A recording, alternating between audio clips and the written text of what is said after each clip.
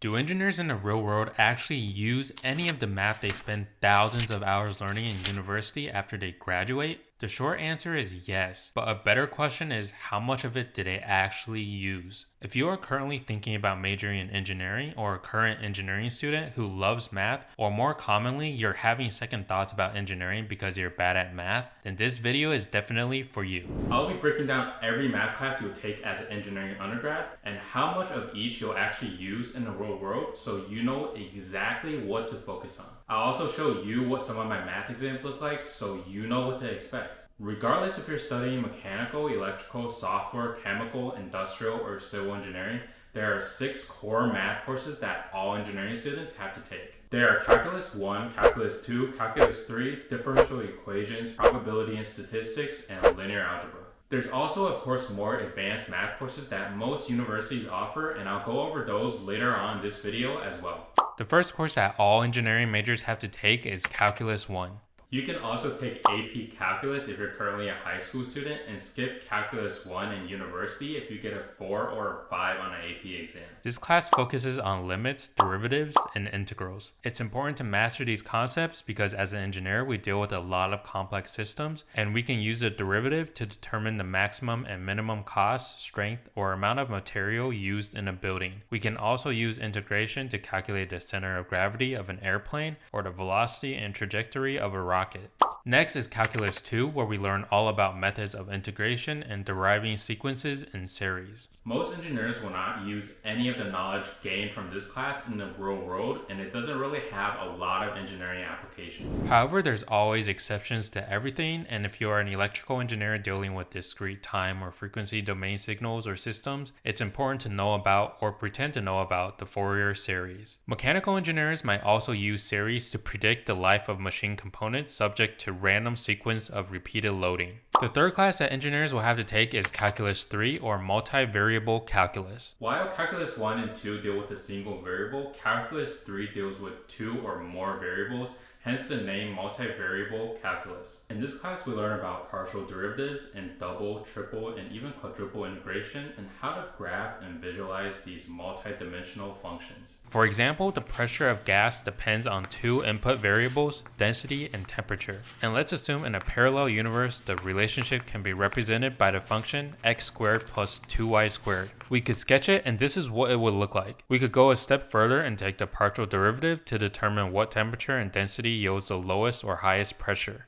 Like Calculus 2, most engineers will not use this class on the job. But if you are a finite element analysis or computational fluid dynamics engineer, or you're doing some type of process optimization as an industrial or systems engineer, or working on neural networks as a machine learning engineer, you will very likely apply concepts from this class. Next, we have a class called differential equations. These equations are really important because they represent real-world phenomena such as fluid motion, the behavior of circuits containing capacitors, inductors, and resistors, material flows in a supply chain network, and even heat distribution in an aircraft engine. Because these equations are very complicated, engineers almost always never solve them by hand and instead rely on different software to solve them numerically. And I'll talk a little bit about these later on in this video. Moving on, we have a class called Linear Algebra. This class is very practical and teaches you how to manipulate and solve linear systems of equations as well as things like vectors, matrices, and eigenvalues. It has a lot of real-world engineering applications and can be used to predict the relationship between drug dosage and patient blood pressure using a linear regression model to compute the ranks of web pages, which is what Google's PageRank algorithm is famous for, or to design a suspension system using software, the most common ones being MATLAB and Python. The last course we have is probability and statistics. This is a very useful class where you learn about conditional probability using Bayes' theorem, such as figuring out the odds of a die landing on a 1 given that it's a prime number. You'll also learn probability distributions, confidence intervals, as well as hypothesis testing. No matter which type of engineer you end up becoming, you'll find yourself at some point using probability. For example, let's just say you're a manufacturer or process engineer working on an injection molding line for the newest AirPod case, and the mechanical drawing specifies that the thickness of the case must be between 1.95 and 2.02 millimeters.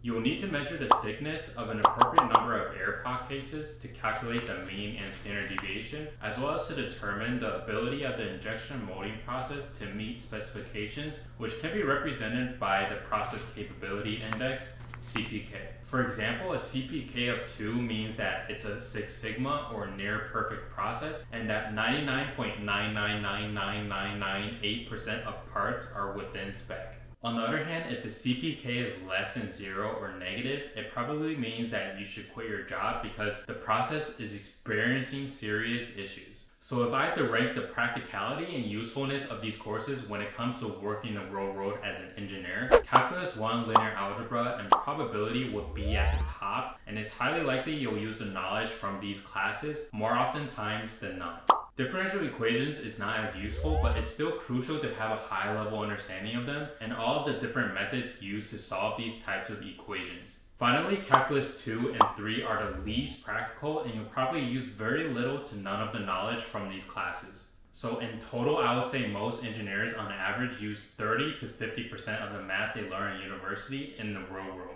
The biggest difference between engineers and engineering students is that engineers almost always never have to solve math problems by hand because the problems are just way too complex. Instead, they need to have a good understanding of all of the calculus, linear algebra, and probability principles that they learn in school, know which methods to apply in what situations, and rely on software to do all of the computational work. The most common softwares and programming language that 99% of engineers will use to solve math problems are MATLAB, Minitab, Jump, Python, and Excel or Mathematica if your company is poor and behind the game. MATLAB or Matrix Laboratory is a very powerful software that most engineering students will learn that is used for analyzing and visualizing data, developing algorithms, and creating models to solve problems for a wide range of applications, including deep learning and machine learning, signal, video, and image processing, control systems, as well as testing and measurement. There's definitely a learning curve for this software if you've never programmed in your life, but once you master it, the possibilities are endless. Jump and Minitab are both statistical analysis software that are very user-friendly, and many process, manufacturing, and quality engineers use them for applications like Six Sigma, quality control, design of experiments, and regression analysis. Most schools will teach MATLAB but will not teach Jump or Minitab based on my experience, but if you're interested in giving any of them a try, check out the links down below. There's also a category of advanced numerical simulation software that different types of engineers will use to model and predict real-world phenomena. These software employ different numerical techniques such as the finite element method for solving partial differential equations by dividing an object into smaller, simpler parts. This is why you often have to mesh a part before simulating a problem. The mesh contains elements and nodes that turn irregular shapes into more recognizable volumes for the solver to work with so it can approximate a solution. And this is why it's so important to understand the fundamental principles in calculus and differential equations so that you actually know what's going on behind the scenes and can do a quick sanity check to make sure the software is returning results that actually make sense. For example, if you're a mechanical engineer, you will use finite element analysis or FEA software such as ANSYS, Abacus, LS-DYNA, and HyperWorks, as well as computational fluid dynamics or CFD software such as ANSYS, Flow3D, and Autodesk CFD to model a full vehicle crash or flow over an aircraft wing during takeoff. Civil engineers might use a software called SimScale to optimize the shape of a skyscraper to quote-unquote confuse the winds to reduce oscillation from wind loads. The Burj Khalifa is a great example of this, and this simulation shows how its shape is help keeping the wind at bay. Industrial engineers might use a software called Simulate to simulate an assembly line to increase throughput and cycle times and measure financial, operational, and customer satisfaction indicators. This software uses a method called discrete event simulation to model real-world systems that evolve over time. Now, for those of you who love math and find it interesting, let's talk about several advanced math courses that most universities will offer and their engineering applications in the real world. The first class is Numerical Analysis, which you can think of as a more advanced linear algebra class that teaches you how to directly and iteratively solve linear systems, and that many of the numerical simulation software that we mentioned earlier use. For example, Gaussian elimination, Gauss-Seidel, and successive over-relaxation are several methods you might learn. In addition to linear systems, this class will also teach you how to model a nonlinear system using nonlinear least squares. This is very useful because many real-world systems are nonlinear nonlinear. For example, say you are a biomedical engineer who is testing a new drug delivery method. You collect some drug concentration data and you know that the concentration of the drug in the bloodstream diminishes exponentially with time, so you can perform an exponential fit to predict future values. The next class we'll talk about is stochastic processes. Now the name sounds scary, but it's actually just any random process or collection of random variables that obey some type of structural relation. You will learn things like power spectral density functions, different filtering techniques like Bayesian, Wiener, that's what she said, and Kalman,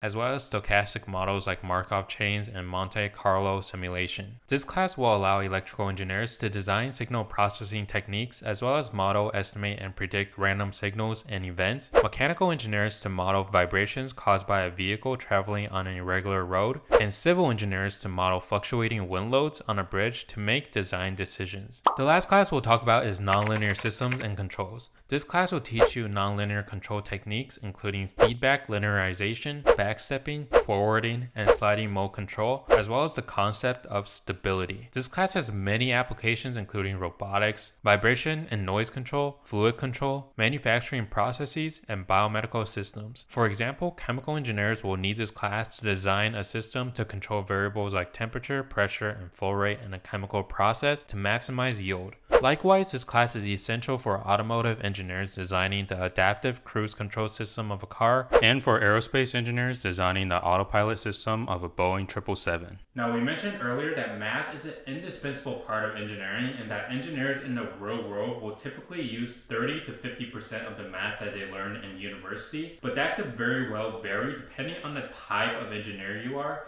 and the nature of the work that you do. We know that the 6 main disciplines of engineering are mechanical, software, electrical, chemical, industrial, and civil. In terms of math intensity when it comes to these careers, electrical engineers will most likely deal with the most math.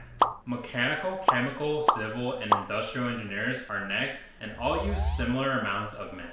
Software engineers tend to use the least amount of math, and they use Boolean logic the most. However, since each of these 6 types of engineering are very broad in itself, please take this ranking with a grain of salt. For example, if you're a mechanical engineer doing product design, the most math you will probably use is simple arithmetic and some linear algebra. On the other hand, if you're designing control systems or building CFD or FEA numerical models, it's highly likely that your job will require you to apply calculus and differential equations knowledge in some way, shape, or form. But one thing I can guarantee is that regardless of which type of engineer you decide to become, you'll never have to solve any math problem by hand, unless you want to, of course, because you'll literally have all kinds of tools and softwares at your disposal. So if you still want to become an engineer, but math isn't really your thing, all you need to do is make it through the 4 years of math in university. Just make sure that your primary job responsibility doesn't involve controls engineering, signals processing, or numerical simulations. Alright, as always, thank you so much for watching, and if you enjoyed this video, please don't forget to like, comment, and subscribe. And I'll see you in the next one. Peace.